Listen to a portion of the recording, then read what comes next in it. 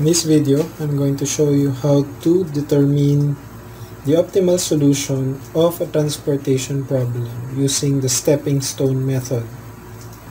The stepping stone method is an iterative technique for moving from an initial feasible solution to an optimal feasible solution. There are two distinct parts to this process. One is testing the current solution to determine if the improvement is possible, and making changes to the current solution to obtain an improved solution. And the process continues until the optimal solution is reached. Stepping stone method is one of the methods used to determine optimality of an initial feasible solution, such as the northwest corner, least cost method, and Vogel's approximation. The method is derived from the analogy of crossing a pond using stepping stones. This means that the entire transportation table is assumed to be a pond, and the occupied cells are the stones needed to make certain movements within the pond. There are several steps involved in this method. Starting at an empty cell, trace a closed path or loop back to the original cell via cells that are currently being used or occupied.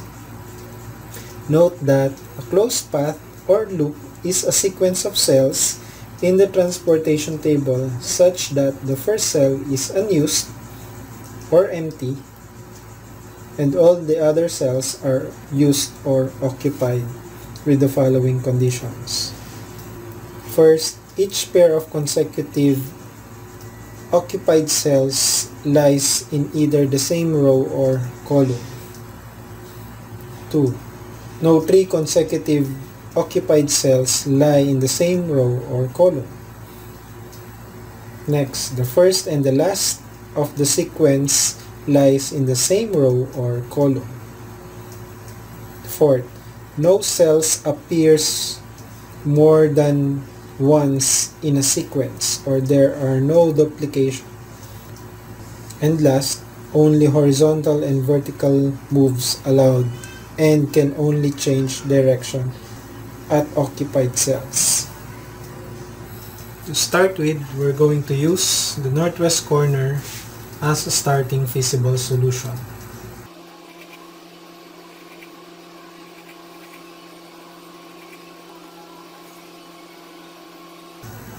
In which the initial transportation cost is equal to 4,200.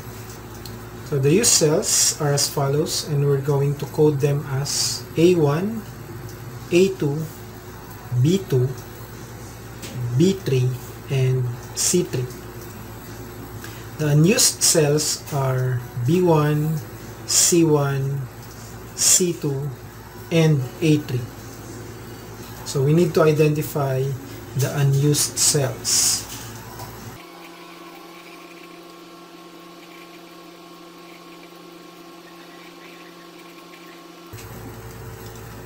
So for every unused cells, we're going to create loops or closed path starting from the unused cells and then stepping on stones or on the used cells on a vertical or horizontal movement going back to the unused cells.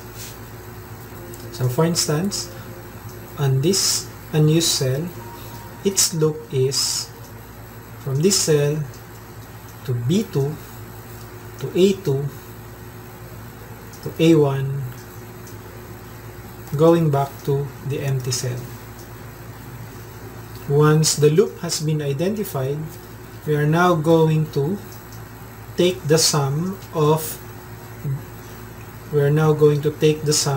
each of the transportation cost by assigning an alternating plus minus to this transportation cost.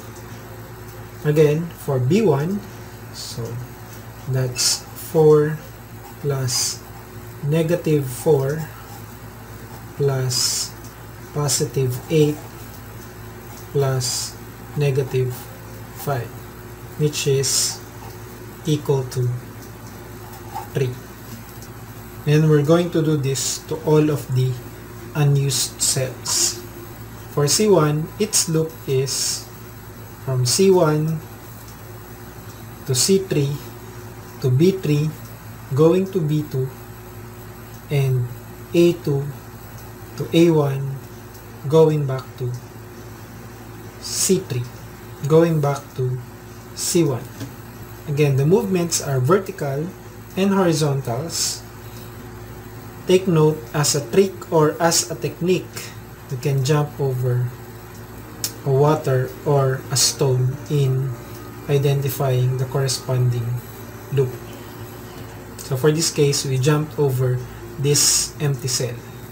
So the sum of the transportation costs are 3.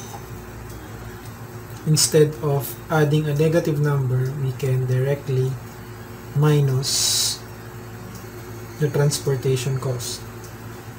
So minus 5 plus 7 minus 4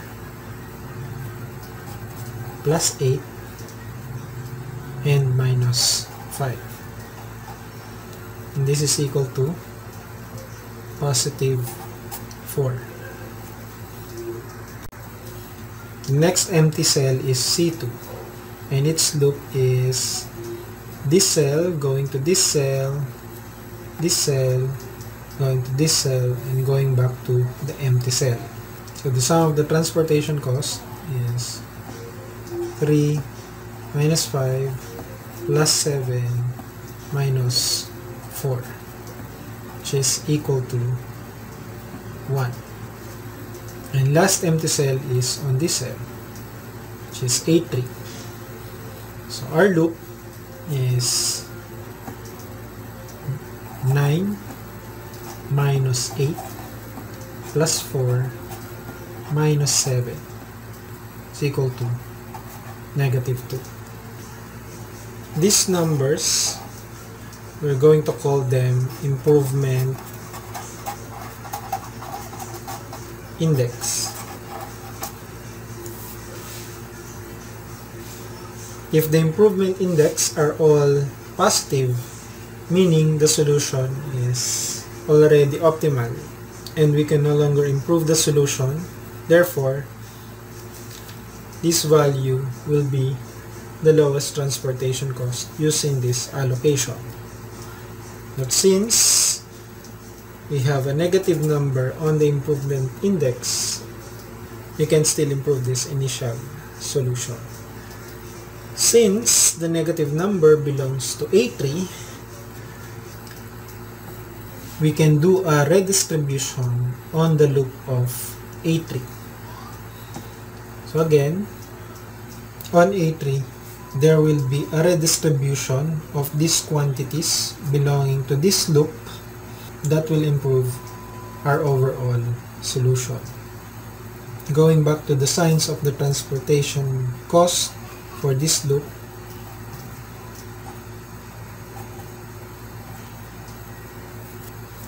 the positive ones, we'll call them takers, and the negative ones are givers. The quantity that will be taken or to be given by each of this cell and this loop is the lowest quantity with negative transportation cost. So we're going to choose between 200 and 100. So the lower value is 100, meaning we're going to redistribute 100 on the loop of A3. This is negative, so it will give 100 units. This cell will be equal to 0. This is positive, so it will take 100 units. This is negative, it will give away 100 units, so it will be reduced to 100. This is positive, so it will take 100 units plus another 100, which is equivalent to 200. So as you can see, we have redistributed 100 units and maintaining the required demands of each of the warehouses and the capacities of each of the sources. This is still equal to 100. This is 100 plus 200 equal to 300. 100 plus 0 plus 200, that's equal to 300. 100 plus 100 plus 100, that's 300. 200 plus 0, that's 200, and 200 equal to 200. And as an effect of the redistribution, our new transportation tableau would look like this.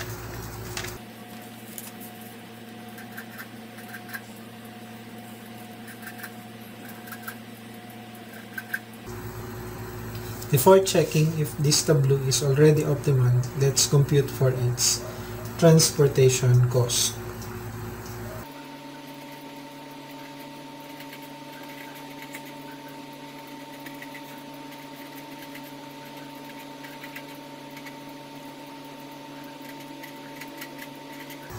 We are now going to check if this tableau is optimal by checking the improvement index for each of the empty cells.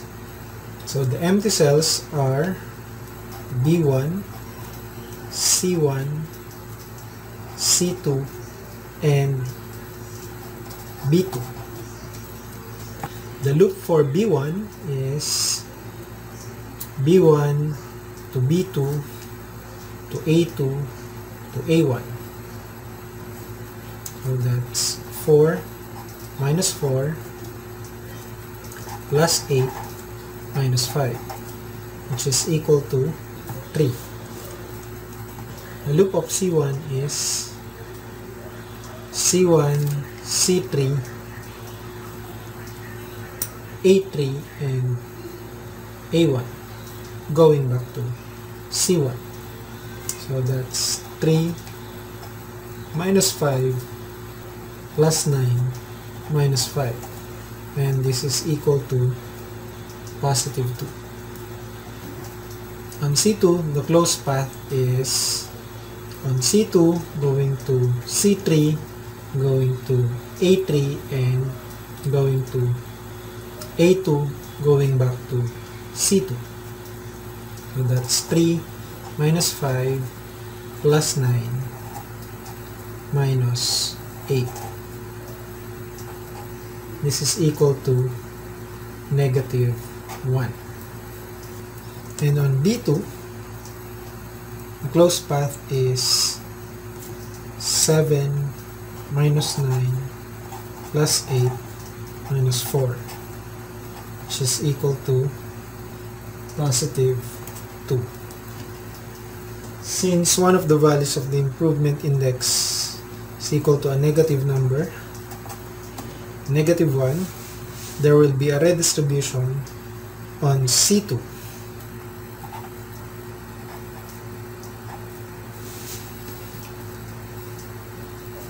The takers on this loop are C2 and A3, and the givers are C3 and A2. Again, the lower value on the givers is 100 units, which we're going to redistribute on the loop of C2. So this is negative, so we're going to take away 100, equal to 0. This is a taker, we're going to add 100.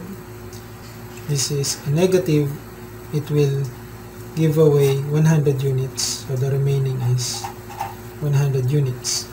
This is a positive or a taker, it will take 100 units, it will become 200 units. Therefore, the third transportation tableau will have the following allocation.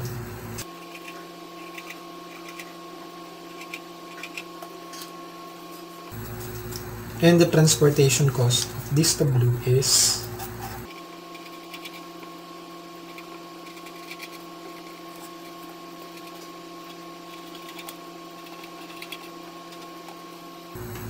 the transportation cost for this tableau is equal to 3,900. And again, we're going to check this tableau if it is optimal. The new cells are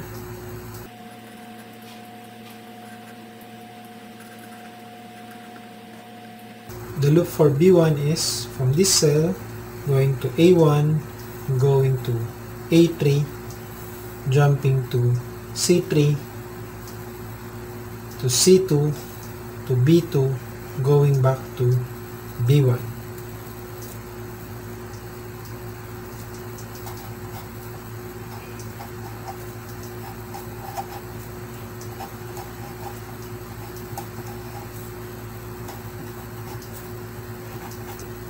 For C1, the loop is from C1 to C3 to A3 to A1, going back to C1. So that's 3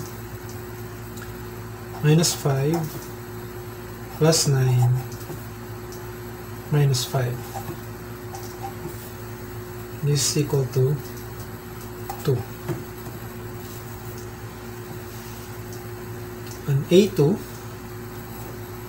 the loop is A2 to C2 to C3 to A1. That's 8 minus 3 plus 5 minus 9 equal to 1. And the loop for B3 is B3 to B2 to C2 going to C3 back to B3. That's 7 minus 4 plus 3 minus 5. This is equal to 1. In this tableau, since all of the improvement index are positive numbers, therefore we can no longer improve this transportation tableau, meaning this table is already optimal, which implies that the lowest possible transportation cost is $3,900. And the allocations from sources to destinations are as follows. From Factory 1 to Warehouse A, 100 units. From Factory 3 to Warehouse A, 200 units. Factory 2 to Warehouse B, 200 units. Factory 2 to Warehouse C, 100 units. And lastly, Factory 3 to Warehouse C is equal to 100 units. And that ends our solution using the stepping stone method.